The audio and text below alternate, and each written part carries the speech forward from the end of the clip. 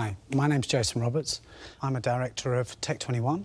I'm looking for a £150,000 investment with a release of 5% of equity. The mobile technology market is a rapid growth industry with key products such as mobile phone handsets, handheld game consoles, netbooks. The common factor with these products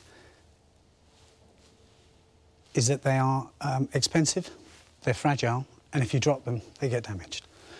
What Tech21 has brought to market is a number of protection solutions utilising the latest in design technology and unique fabrics.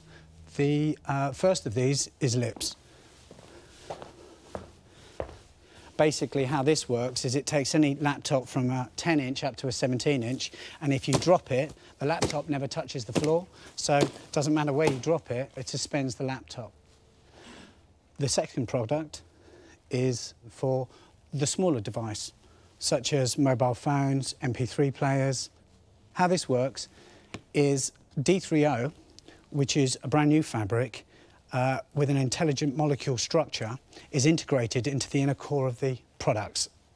D3O is quite an expensive fabric because it has some unique properties. It really does resist the impact. All of these products are covered by patents and trademarks. The investment that we're looking for is to establish a 3-year global licence with D3O. I hope you found the pitch of interest, and I look forward to answering your questions. For a 5% share of his company, Jason Roberts from Twickenham wants the Dragons to invest £150,000 in his products to protect laptops and mobiles. And something has caught the eye of Deborah Meaden. Jason, can I ask, what was the plastic, the orange? This is a new fabric. This is in its raw format. This is called D3O. How this works is it's very soft, but upon impact, it goes rock hard and the intelligent molecules lock together to absorb the impact. We've learned how to integrate the D3O fabric into leather nylon cases. We can also integrate it into hard plastic. So not only can we do cases for mobile phones, but we can now do clip-on cases for laptops. So obviously, you know, if you drop it, it absorbs the impact. Jason's product range seems impressive, but what of the man behind the business? Theo Prophetis wants to know. Jason, hello, I'm Theo. Hi, Theo. Just tell me a bit about yourself. I'm 40 years of age. I have a wonderful wife and a lovely baby daughter. That's fabulous. But what about your working career? I've been involved in the bag industry for around 13 years. However, I wanted to set up my own company as I had a number of unique products that I thought that I could drive forward by myself. OK. £150,000 in exchange for 5% of your business. You must have some incredible trading numbers. This year, we're forecast to do £1.5 million turnover. That's what we've got in the pipeline. What did you do last year, Jason? 650,000. And how much profit did you make? We did a gross profit of 250 and a net of 20,000. We actually made a net of 170,000, but I invested 150 into the development of these products. Exciting numbers, perhaps, but still not enough to justify such a high company valuation. Telecoms expert Peter Jones is not about to let Jason off the hook. What is your reasoning or criteria for valuing this at £3 million? Well, I have a number of contracts on the table to produce an in-the-box solution for a 5-sided case for 2 mobile phone manufacturers. And how many is it for? Around about between 100 to 200,000 pieces. Wow. Jason might have grounds to be optimistic about his company's future, but James Kahn wants to focus on its current state. Jason, in the first 6 months of the year, your performance has been what? We have turned over around 350,000. And on your management accounts, what profit number would I see? I don't know that off the top of my head. Do you do monthly management accounts? Pardon? Do you do monthly management accounts? Not at the moment, no. So you've got a business that you're valuing today at £3 million and you don't produce a set of accounts every month? No, I don't. Okay. No. Who's your biggest customer? A computer manufacturer. OK, and how much have they spent with you? They have spent, again, I don't know off the top of my head that exact figure. I mean, what I find quite amazing, Jason, is you're very accurate with what you might do in the future, but you're very woolly about what you have done. So, unfortunately, I've not really been that impressed. I'm out.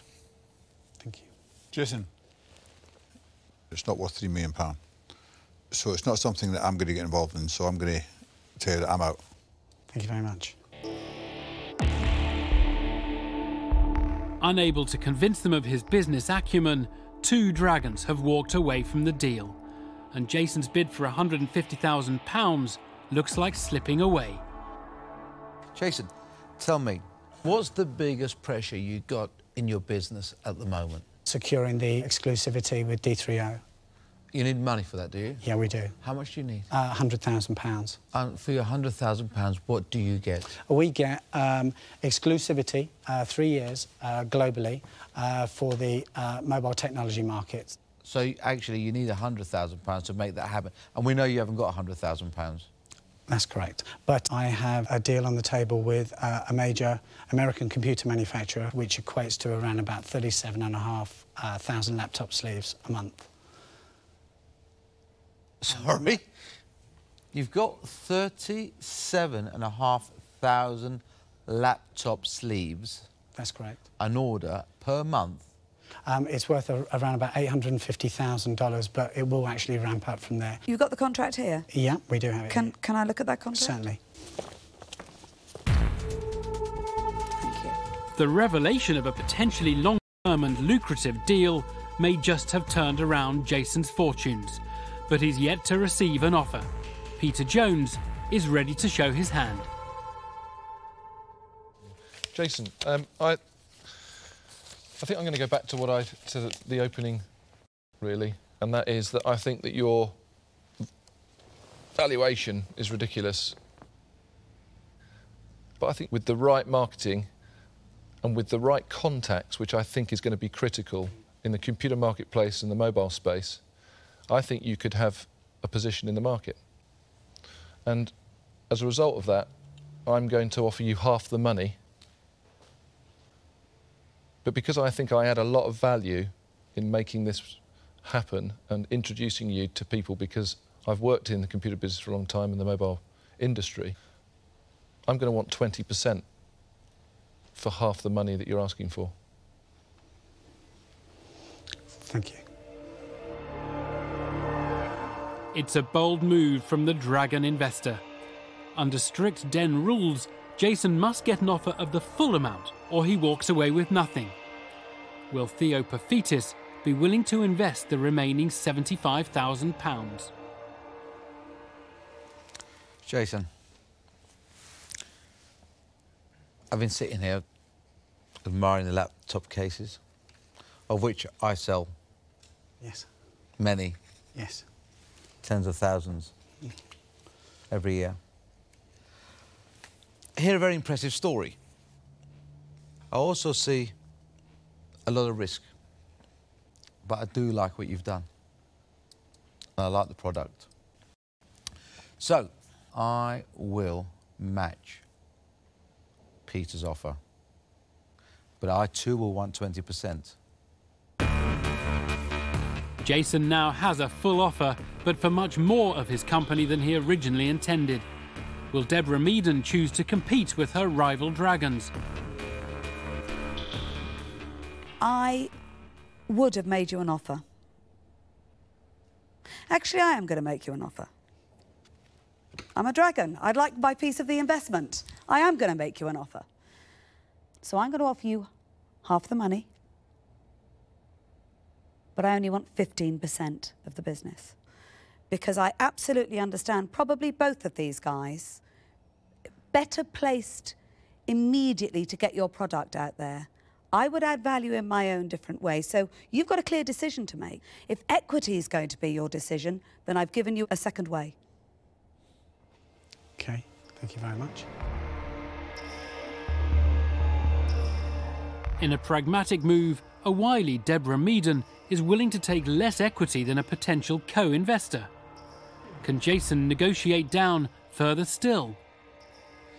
Can I ask you, Peter, if you might consider lowering your percentage for half the investment?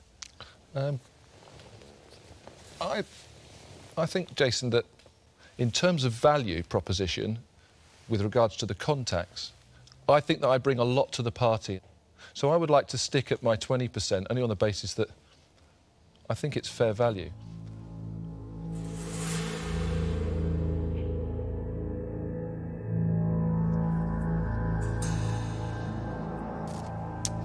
OK. Deborah, I would like to say thank you very much for your offer, but I would like to take Theo and Peter up on their offers, if that's OK. Well done, Jason. Well done. We've got a deal. Well done. Well done. How do you feel? That was a grilling. Well done. Jason has done it. He's had to give away a huge 40% of his company, but leaves with two well-connected business partners.